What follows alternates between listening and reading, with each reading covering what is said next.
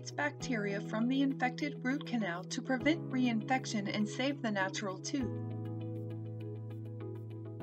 Root canals are needed for a cracked tooth from injury or genetics, a deep cavity, or issues from a previous filling.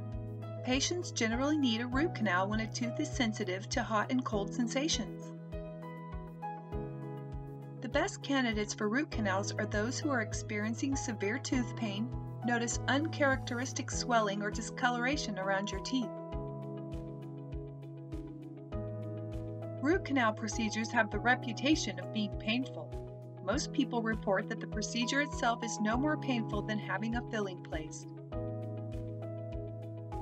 A root canal is a serious procedure, but one that specialists handle every day. To help make an educated decision about root canal treatment, it is important to know all the facts about the procedure. Like and follow our page for more 5 Qs.